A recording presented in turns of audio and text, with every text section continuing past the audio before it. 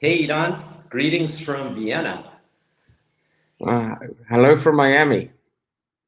Yeah, let's jump right into Miami, man, because there's something different about a hackathon than a conference. So why don't you give us your impressions about Bitcoin Miami?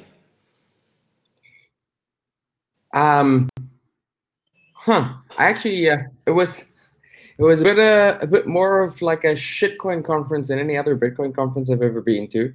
There were tens of thousands of people. BitConnect! Yeah, they say there were 50,000 people who came to Miami for like conference or conference related things. I think there were only 12,000 people who actually had tickets to the conference, but the city is full of people advertising all kinds of, I don't even know what this stuff is. It's really, it feels like every 4 years we get this massive influx of tourists who are here to try and sell you their coins and then leave.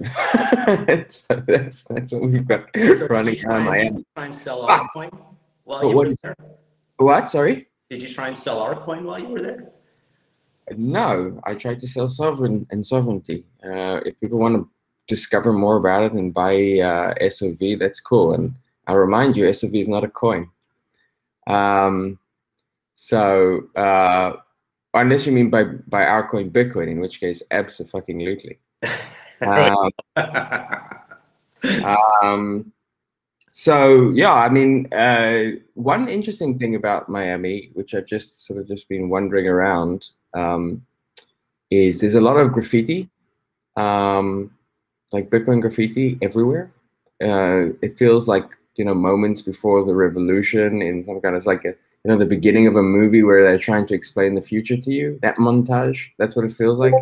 There's like Bitcoinista. right down the road from my hotel is a Papa John's, which appropriately has a giant flashing neon sign that says Bitcoin ATM inside. It's very cool. There is a feeling like you know the future is not evenly distributed, but it's already here, and Miami seems to be a little bit ahead of the curve. Cool. Anything that stood out for you during the conference? Because, we've all been sitting here on Discord and limited live stream and everybody in the community, give us a couple of the highlights. Well, honestly, I have no idea. I wasn't in any of the talks. I You were in the hall track. Yeah. But what was very cool was the number of people who seemed to be aware of and interested in Sovereign. Like I couldn't walk 5 meters without someone stopping me to try and tell me that they were excited about Sovereign, or they just started using Sovereign, or um, you know that they're finally, this is what they've been waiting for, and that was very, very cool. And what was even weirder was there were, like I said, there were like 50,000 people. And so I met some people who I'd known um, just randomly in the past and had never been into crypto. And they were telling me about, they'd recently gotten into Bitcoin and they were down in Miami to do their own research. And they were really excited about some of the projects. And I said, oh, yeah, cool. Like what projects are you excited about? And they said, oh, well, this is one that I've heard about. It's called Sovereign. It's like, whoa, this is very cool. Tell me about it. Wow, never Yeah. heard that one. Cool. Yeah. So watching it from afar, it really, being an American, I just thought, oh my God, this is so American. I've been gone for 30 years, but it just feels so repulsingly familiar, um, so to speak. But yeah, so we're doing a hackathon. Why don't you tell people how that sort of like came to be? Why we decided to do that? I'd like to say that, like, actually, when you reached out to me via Twitter DM and asked me to join the team, the first question you had for me was, "Do you know any comic book writers?" And that's how I joined, was looking for some comic book writers for the Sovereign Universe. But then we came to a different place. Why don't you give people a little bit of background about how we arrived at the idea to do Sovrython? Well, I mean, there's already a very large number of people who are contributing to Sovereign. Um, Most of them, however, have come to Sovereign by, through the Sovereign Discord, started talking to someone on the team, and then have become involved in contributing. And this is particularly true of developers. But there's a huge world, like there's an entire world that we're looking to build. If Sovereign is going to achieve its ultimate mission, which is to replace the entire financial system, there's a lot of stuff that needs to be built. And it's important that as many people as possible have easy access to being able to contribute to building Sovereign. And at the same time, we want to inculcate from the very beginning a culture of open contribution, right? So even though if you go to the Discord, you can see the conversations that the devs are having, and anyone can participate, and you can go to the GitHub and anyone can make a pull request. It's important, if you want to build an open source community, that you actively look to reach out to as many developers as possible, and in particular make entrance or make it really, really easy for people to kind of get involved. And I think that's the great thing about the Sovrython, is it's a really, really easy entry point to being able to start contributing to Sovereign and to the broader Bitcoin DeFi ecosystem. Yeah, so one of the things that's interesting is that we're doing this on an Ethereum platform, Gitcoin, which has to date raised over $12.5 million for open source development in the crypto sector. And are you familiar with anything similar in the Bitcoin world? How's development happening in open source software on the Bitcoin side of things? Yeah, so most of the development that's happening in Bitcoin outside of sort of Sovereign, right, and the Sovereign ecosystem, occurs in two types of groups. One is Bitcoin Core. Bitcoin Core is can be intimidating to join. There's a lot, like the Bitcoin Core code can be complicated. There's a lot you have to learn, and you kind of need to earn your chops and earn your way into Bitcoin Core. And I think that's great. Bitcoin Core is the group of collaborators who are making sure that Bitcoin remains the most secure, safest, most reliable blockchain out there, right? And so it should require an additional level of effort to be able to properly contribute to that. Then the other big open source effort is Lightning Network. And Lightning Network is primarily being driven by a few companies who are building on it. And it looks a little bit different. So it's in some ways easier to start contributing to Lightning. But also because there are a number of companies that are building around Lightning, there are also some slightly different variants or standards around how they're building, and they have slightly different visions around that. With Sovereign, I think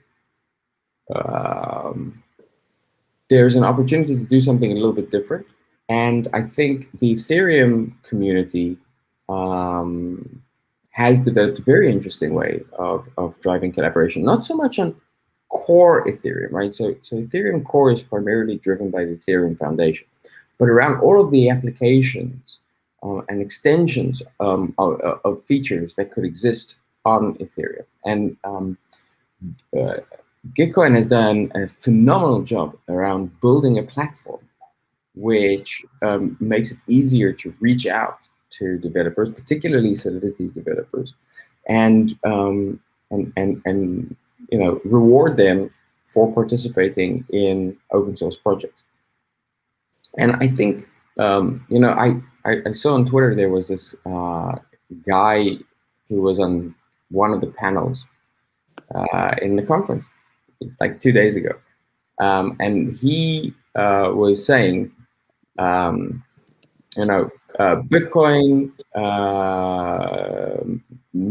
toxic Bitcoin maximalism is necessary, and if you're against toxic Bitcoin maximalism, you're against Bitcoin, and if you're against Bitcoin, you're against freedom. And then, thankfully, Eric Voorhees got on the stage immediately after and said, yeah, well, that's just bullshit.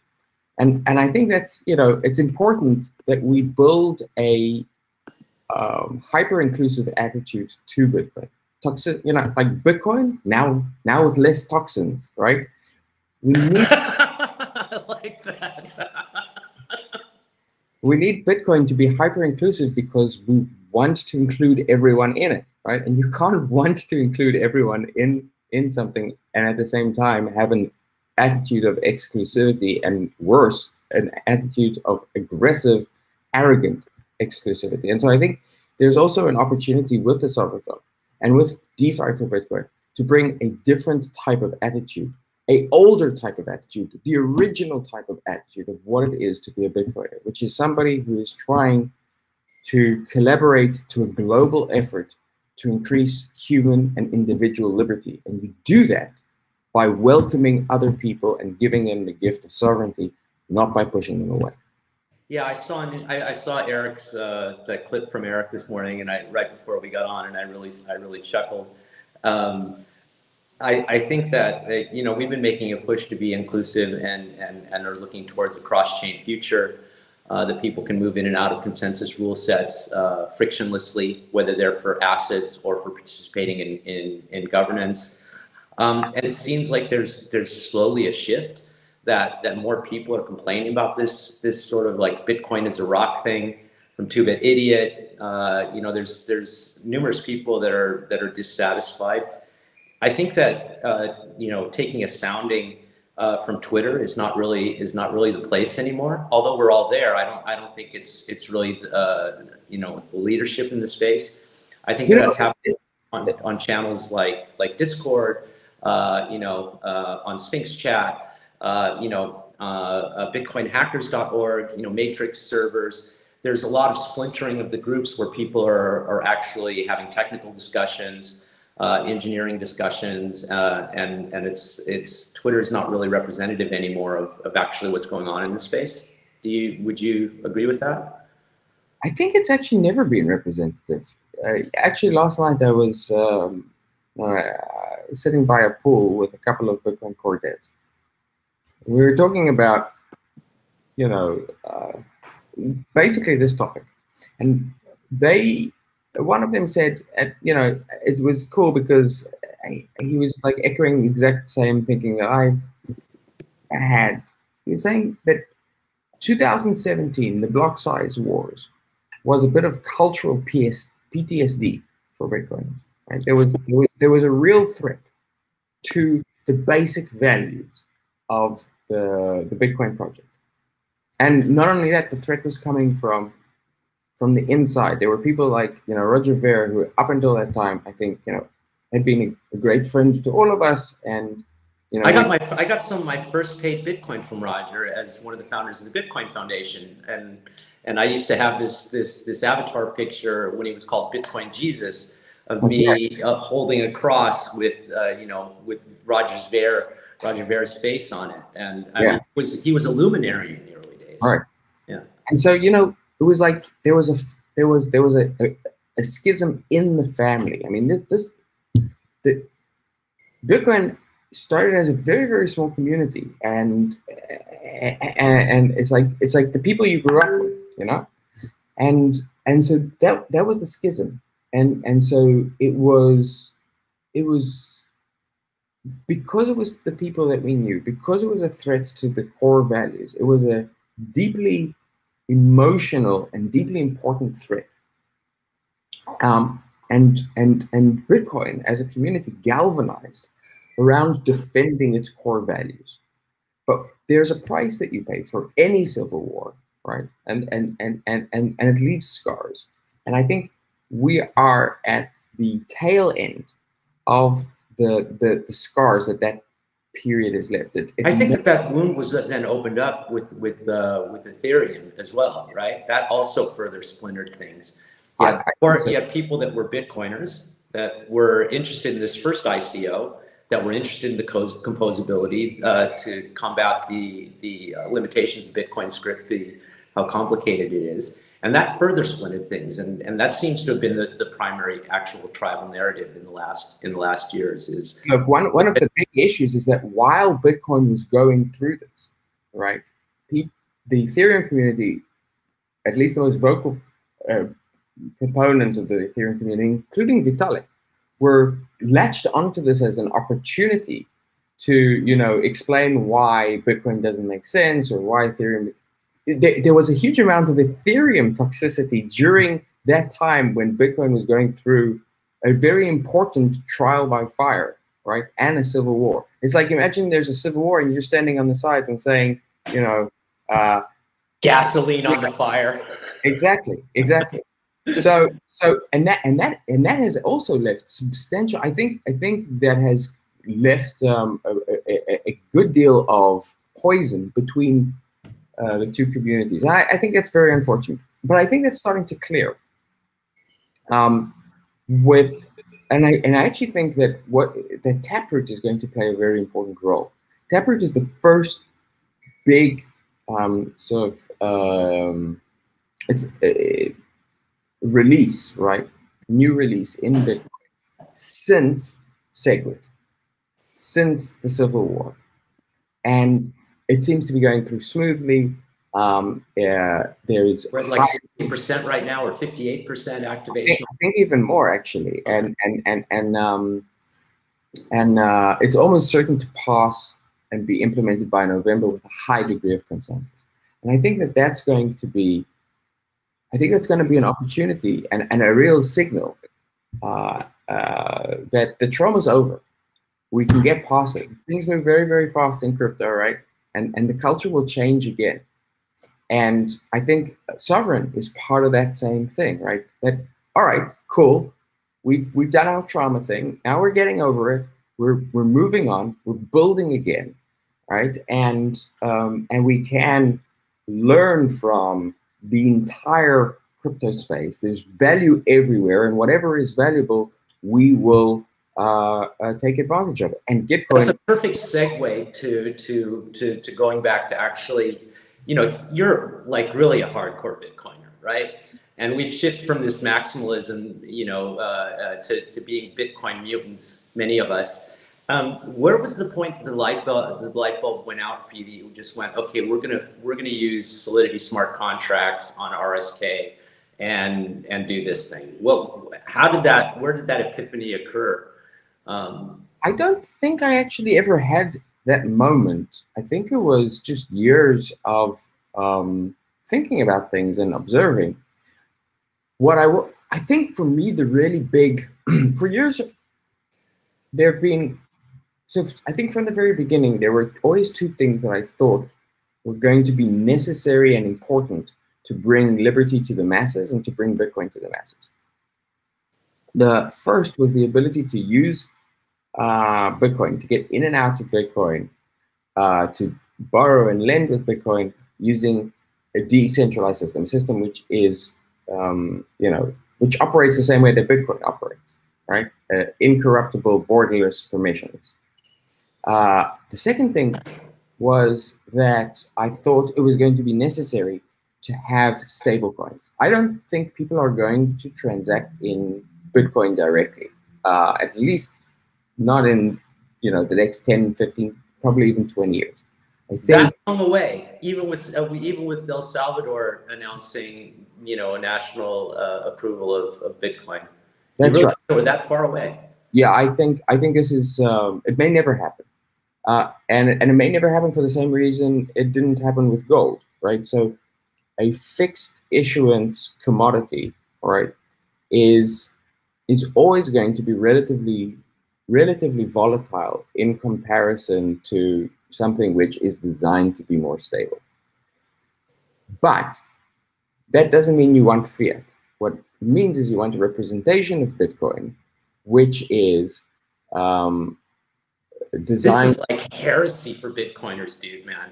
A representation of Bitcoin is like their biggest fear of fractionalizing Bitcoin. I mean, I actually don't think so. So let me finish the thought. What I think is going to be useful to people. I think what is the best way for us to compete with fiat is to have something which can be used as a medium of exchange, right? Which is relatively non-volatile, but that you can still rely on.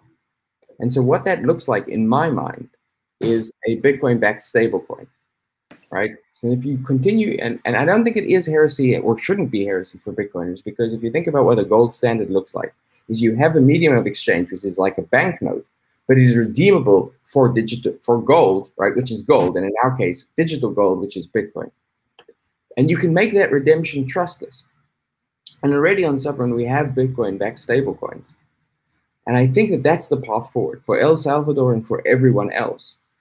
And so coming back to the question that you asked me, I always used to say, if we can crack stablecoins, we've won. Now, I didn't actually think about Tether as a stablecoin. I just thought of it as like, an IOU.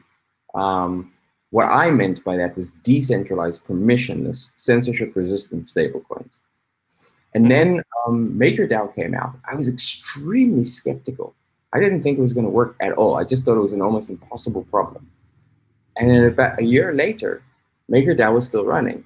And that was when I really started paying attention. I think that they did something really phenomenal. I think they've lost their way since then. But what they did, proving that it was possible, that was pretty epic. Yeah, I think that was a major, that was a seismic shift as well.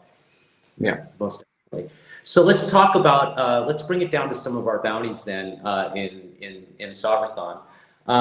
Anthony, if you could shift over and share the screen that I have. So on Gitcoin, we have a number of partners: Interlay, API3, the Ethereum name service, Covalent, and the Akash network that are participating in adding another, I think it's 150,000, 175,000 now in bounties to what it is that we're already offering. So that's in addition to the 500K. So it's like 675,000. Wow. Yeah, man. And I've been getting, since you've been in Miami, I've been getting PMs from other companies that want to add and match the bounties. So it looks like we'll probably have a much higher amount probably by next week. If you go to the Gitcoin page, you can sign up by clicking the Join Now button. And let's see, wait for the page to reload. And oops, so that's actually classic. Okay, I can't find the link that I want right now, but there's a prize explorer. Let's see if I can, this is kind of embarrassing. Classic screen sharing stuff. There we go, see prizes. So we have 18 bounties up in 4 different tracks, and those tracks are decentralization and privacy, finance. Well, here we go. Okay, so I need to click this all sponsors. Okay. Sorry about this, guys. It's a classic problem.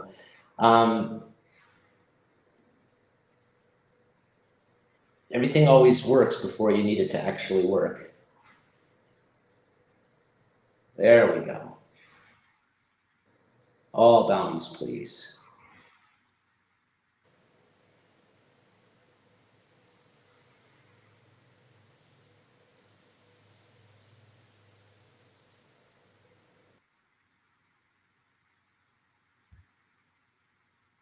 Is this just the internet slowly loading?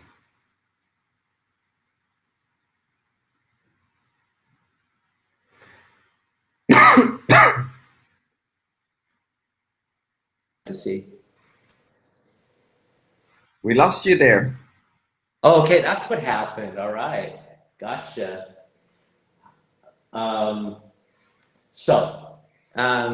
What I was trying to do was show one of the prize bounties that we have for Bitcoin-backed stablecoins. So why don't you talk about that a little bit, the products that we already have on the platform, and what we'd like to see come out of this bounty. Well, I think, it's Sovereign is probably, almost certainly actually, the most feature-rich DeFi platform anywhere. So it has all of the basic financial primitives. It's got stablecoins, so it's got Bitcoin-backed stablecoins. It's got the IOU centralized type stablecoins, which will soon through a different project, which is building in the Sovereign ecosystem, called Babelfish, aggregate the liquidity of all of those different stablecoins, and also mean that you can get this consolidated aggregated token, which is censorship resistant. There's trading via an AMM. It's actually two types of AMM, depending on the asset. You can choose between a V1 or a V2 oracle-based AMM. There's a decentralized oracle based on the AMM. There's lending and borrowing, and then combining the AMM with the lending and borrowing, there's margin trade. So extremely feature-rich in terms of the users. And then beyond that, there's also the plutocracy governance system. And most recently, the Origins project launchpad, allowing projects, and Babelfish will be the first to use this, to launch their projects and launch their tokens. So it truly, I think it's like amazing what the contributors, the developers, and the sorcerers who've been building on Sovereign have built in such a short space of time, the full breadth. And there's a whole bunch of more stuff coming, and I think part of that is the Sovrython. Cool. So which things are you most interested in seeing from the bounty tracks that we have for people to be building on? What is well, there's different questions there. There's the stuff that you're most interested in, and then there's the stuff that we need the most. So why don't you maybe give a little bit on those two? Well, personally, I'm extremely... Anthony, I've got actually now finally the screen. There we go. Well, yeah, maybe we should go one by one. Maybe you can lead us through it. Okay, cool. So in the finance track, we have options trading, fiat gateways, Bitcoin-backed stablecoins, which we just discussed, DeFi strategies and bots. Why don't you talk about any one of those? Yeah, so, I think I'm going to pull out on that one fiat gateways. I think it's... so right now, you can actually use fiat directly, and there are starting to be people who are buying their first Bitcoin on Sovereign, right? So they're skipping it's kind of like, how Africa managed to skip landlines and go directly to mobile phones. Some people who are coming into the space now are managing, because of Sovereign, to skip centralized exchanges entirely and go directly to self-sovereign custody and their own, self-sovereign control. So that's through a company called Transact. But we can do better. We can do things like integrating BISC or building out peer-to-peer trading, which would allow people to move into fiat in a decentralized way as well. And that's something which is extremely exciting. But beyond that, if we can make that a frictionless experience, then it means that onboarding onto Sovereign becomes so much easier. Onboarding into the entire space becomes so much easier. And so this, I think, is a huge thing. And one of the things we should always be focused on is reducing the barriers of entry, reducing the user frictions, reducing how difficult it is to get in. And to get out. And to get out. Their gains, That's right. That's Unfortunately, people still want to realize their gains in fiat. Well, I don't think it's unfortunate. People need to live. And the fact that you can collateralize your Bitcoin and borrow fiat effectively against your Bitcoin means that you never have to sell your Bitcoin. So, but you can still pay rent. So I think that's a big purpose of Sovereign. So yeah, so the easier it is to get in and out, the more people are going to be able to comfortably and easily manage their entire financial lives through Sovereign. And so anything which does that is great. I think also, so let's talk a little bit about DeFi strategies and bots. Yeah. So bots play a large role in market making, in the Ethereum space. people often feel threatened by them. Why don't you give a little bit of information on our view on strategies and bots and what we'd like to see?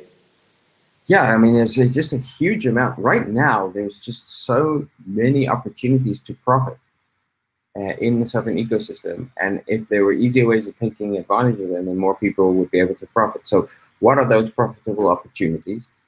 ARB, for example. So, people like to say the price of Bitcoin or the price of Ethereum or whatever, right?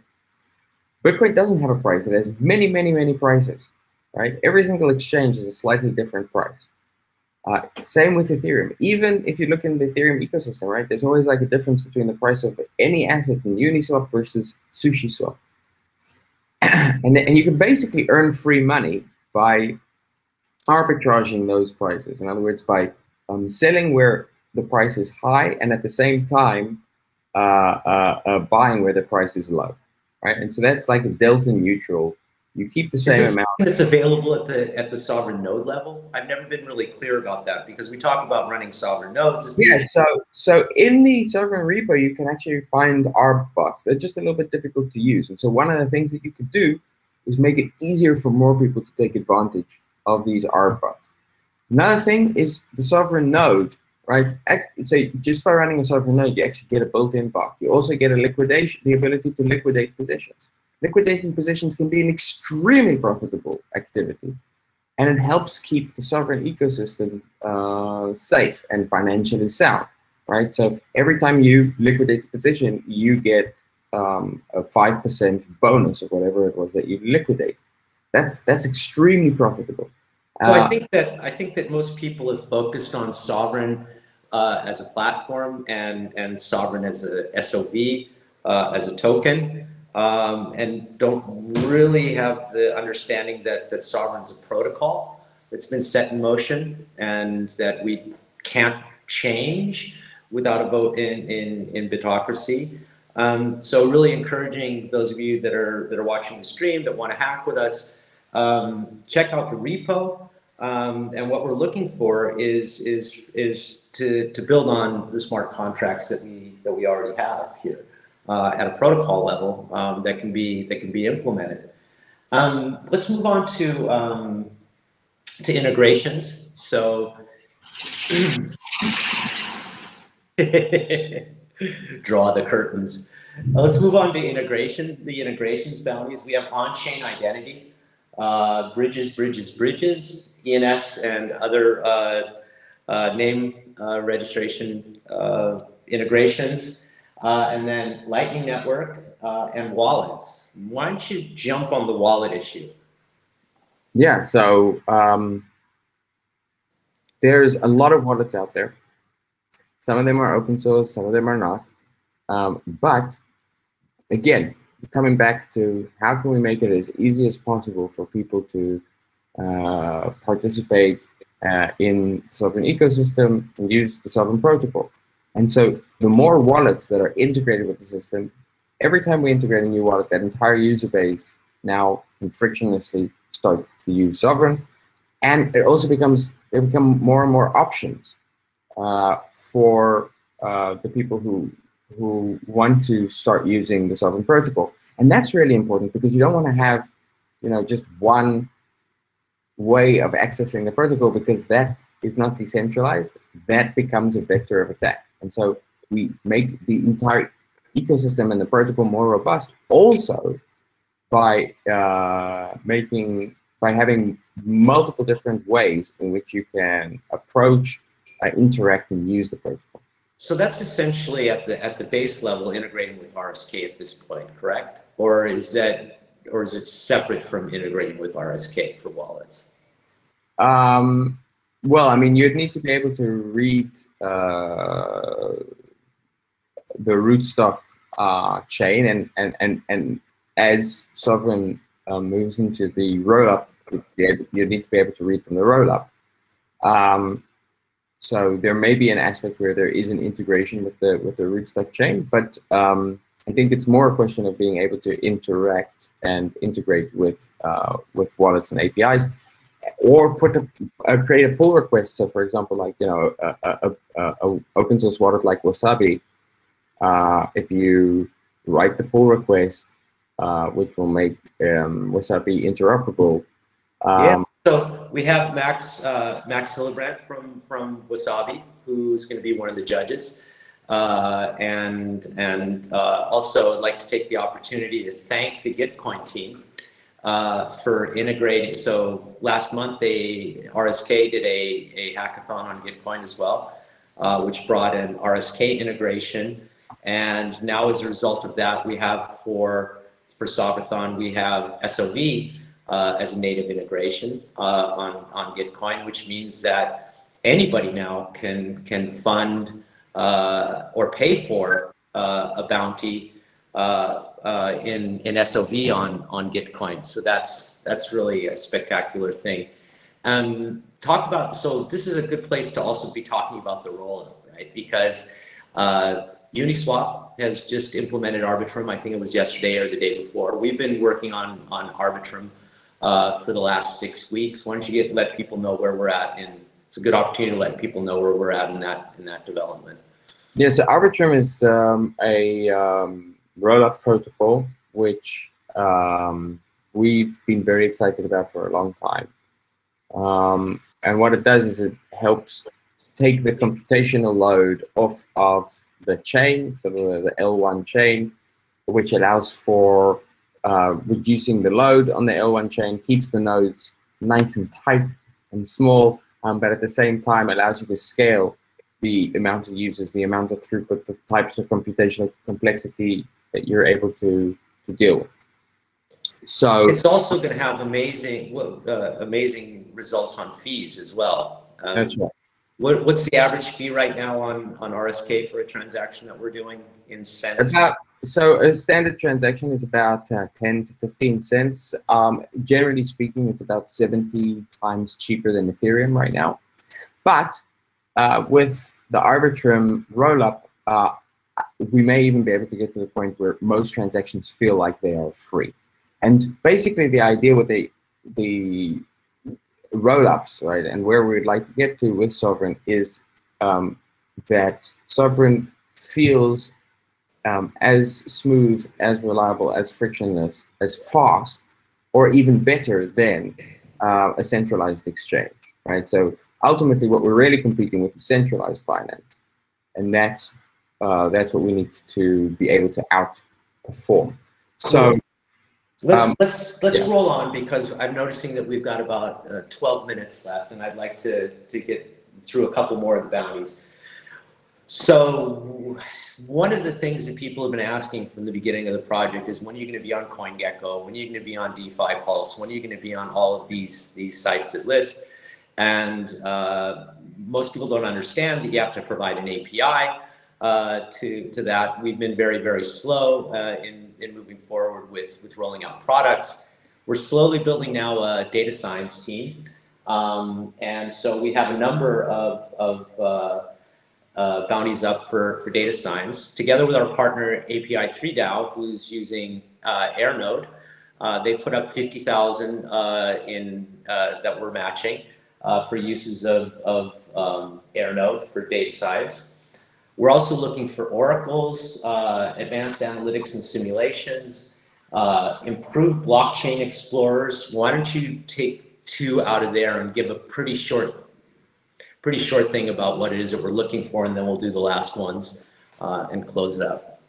Yeah, so I mean, one of the things that is most empowering is when users can see exactly what they're doing and know exactly what's going on in the protocol. And so the more available, the more easy to read, the more accessible data is, the more we empower people. Basically, knowledge is power. And so what we want to do is work with people and have developers come and make it really, really easy to take the knowledge about what is happening with their position, what is happening with the protocol, and place it in the hands of users. Mm-hmm. Cool. So we've also got privacy and decentralization as a track. There we've got shielded transactions, Sphinx chat integration, arbitrary messaging bridges, node deployments and infrastructure, and a decentralized order book. I think that the decentralized order book and the privacy and shielded transactions are the two things I'd like to hear you give a statement about. Yeah. So let's start with the order book, right? Because of the constraints of layer one systems, and that doesn't matter if it's Ethereum or BSC or rootstock or whatever, you can't really have efficient order books, right? So if you go to a centralized exchange, you'll see, you can put in bids at different prices, and also you can put in different kinds of order types. So you can make a market order where you'll just buy whatever the price is right now, or you can put in a limit order, or you can put in a stop loss order. And these things can only be done if you have order books. As we move into the rollup, we will be able to start introducing rollups. And this is very powerful from a capital efficiency perspective, from a user control perspective, right? Users can decide exactly how they want to enter or exit the position. They can be away from the screen and have placed an order several hours ago that will sell their position when the price reaches, or protect them by having a stop loss.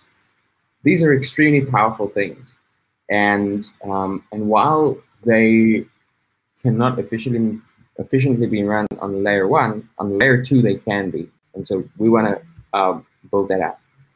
And privacy, shielded transactions. So right now, every transaction that you make is pseudonymous, right? So nobody knows who you are unless you in some way reveal who you are.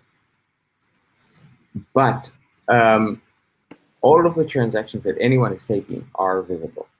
And this isn't good in two ways. First of all,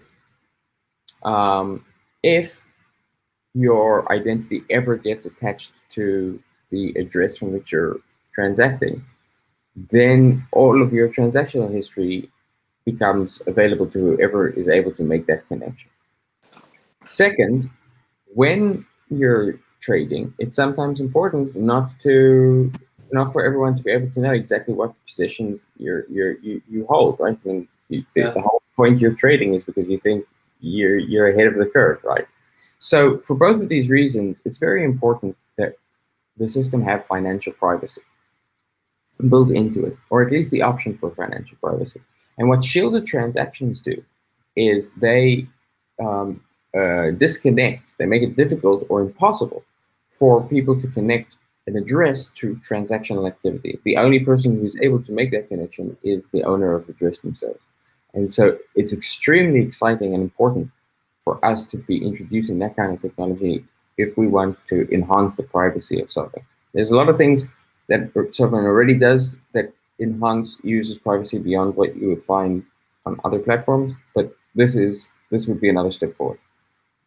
Cool. So let's take the last 5 minutes and talk a little bit about the vision.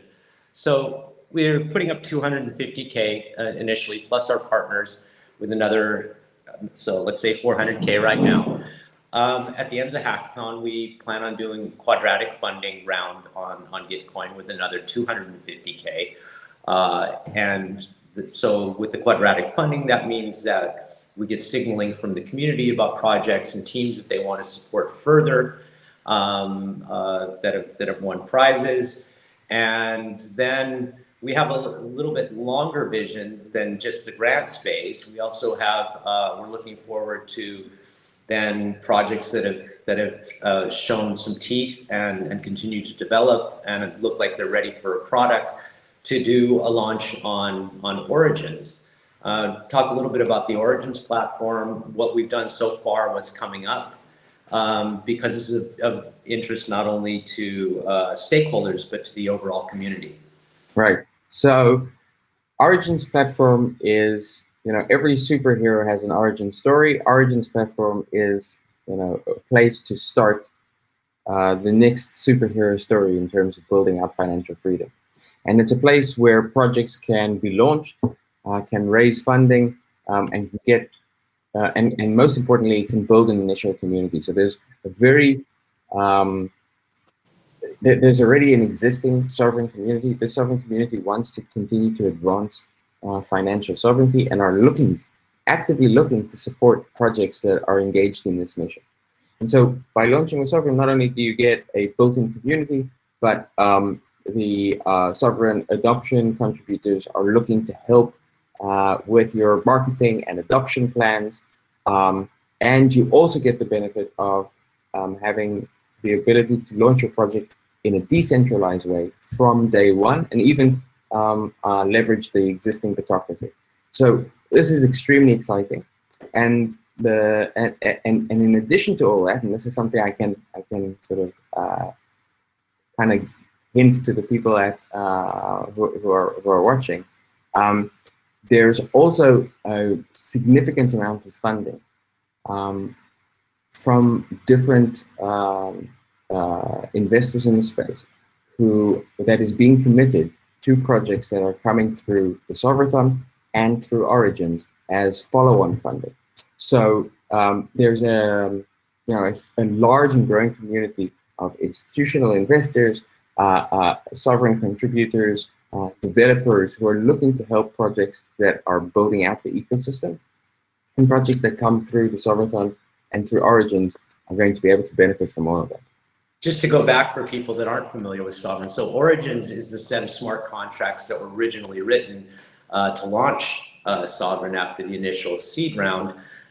So Sovrython built a platform, launched their own token, funded it on an exchange. I've only been on the team since January, and I'm still kind of shocked by that. Do you wake up in the morning still sometimes and just like, oh, wow, we actually, did this all our own, and we're not even available on an exchange yet? You know what's so cool about Sovrython? That Sovrython itself is Sovrython. It has relied on no other third parties. It hasn't launched like a token on Ethereum until it launches. It hasn't created like a company to launch the project. It hasn't tried to get onto centralized exchanges in order to launch its token. Sovrython has been, as a protocol and as a community, Sovrython from day one, and I don't know that there are many other projects that are like that. Bitcoin. Yeah. Right. So we are bridging to other chains though in the coming weeks. So we're bridging over to Ethereum outwards. We've brought liquidity in. We have the Binance bridge in testnet. What other chains do you see would be useful for Sovrython to be bridging to, and as part of our bounty program for Sovrython? I think wherever there is value and users who would be looking, wherever there are assets and a strong desire from users to use them, I think we're going to want to see bridges. And I think that includes things like Polygon right now. I think it's going to include the Arbitrum rollup on Ethereum, maybe things like Solana. But ultimately, I think you want to be able to be interoperable with everything. Cool. So that's like a pretty good close, right? At 1 minute, man. When are we going to see you back, like from your travels? When? Well, I will be out of Miami, I think, in 2 days. But there is no back. Sovrython is everywhere. I'm always back. See you in Discord. Thanks for helping us launch the hackathon. Thanks for helping putting everything together. This has been awesome. All right, man.